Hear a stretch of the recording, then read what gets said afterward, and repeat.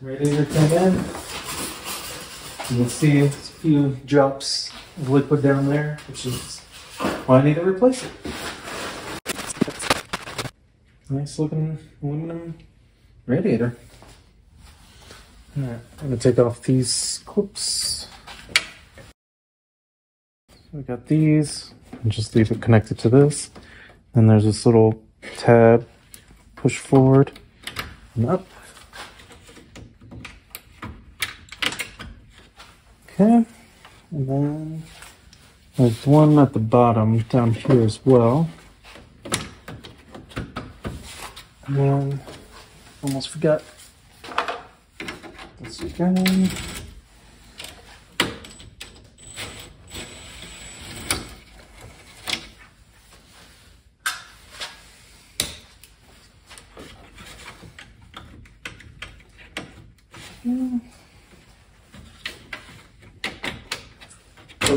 There.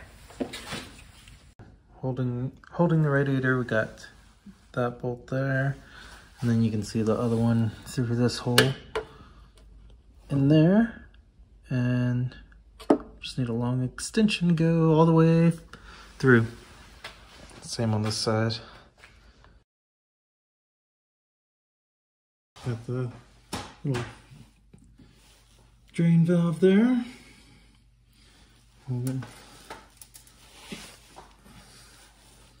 See if we can. Cool, got it.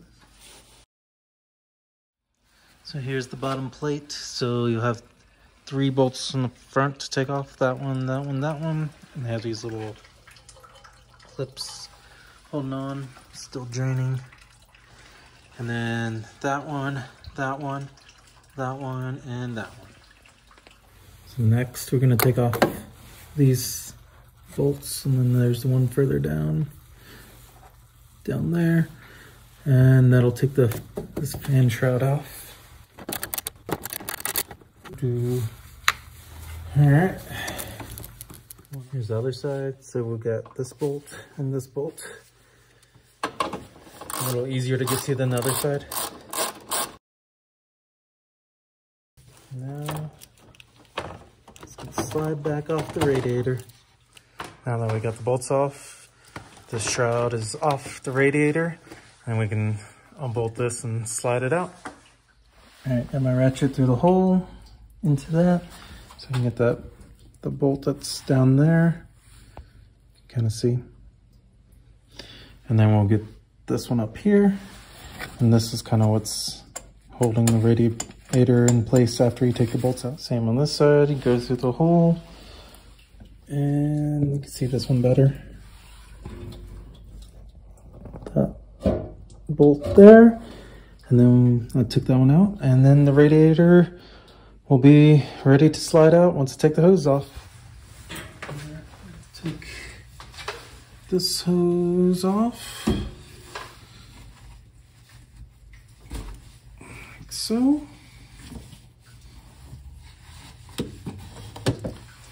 And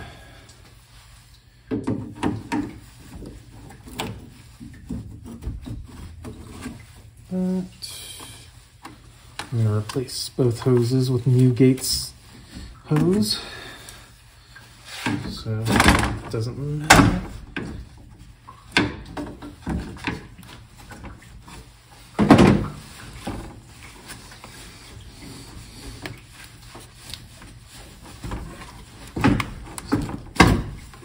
Okay,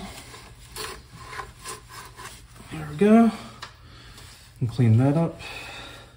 All right, the lower radiator hose, I loosened the clamps both up there and this one, so it's probably gonna have some yuck. That, and then do a little twisting motion there. All right, got it off. Got both hoses off. Radiator shroud is off, out the way. So pretty much lift up. You can see this thing is what's holding it onto the front. And we we are out.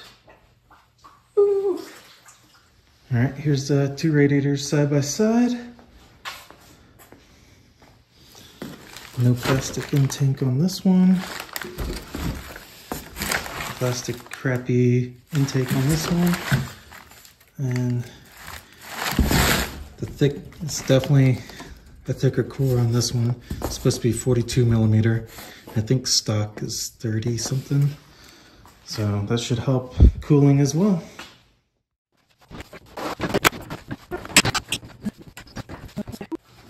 Now I'll bolt everything back up. Radiator's in, bolted up, everything lined up great. Except for these little tab things were kind of strange. So just broke them off and they kind of had to go more sideways than straight. And yeah, fits great. And still have the hoses on order, so I won't show you that. And got to clean up some of the corrosion around the inlet and outlet ports. Yeah. Here's the original Gates hoses, so the upper and the lower. And then these ones, the 1810 and 1809, are from Australia that are supposed to be OEM replacements, which of course they look the same.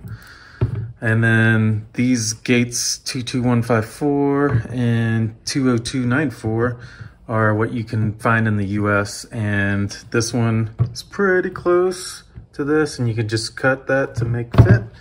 And this one you could cut here, and it's a similar-ish bend. It's pretty interesting, but I'm not going to use those since I got the correct ones finally after a month. So yeah, that's a worst case scenario. You could get these parts in the US. Got the radiator all in, the new hoses in down there. Just filled her up. It took like 2 and maybe 1/3 of those full jugs of coolant. Then turn her on, let the bubbles come out, put the cap on, took her out for a spin until you heat it up, get it nice and hot, make sure the the heater's on so it can flow through the heater core. And then I'm gonna let it sit until it cools down, and then pop the cap and fill up the remaining whatever's low. And that's it, all done.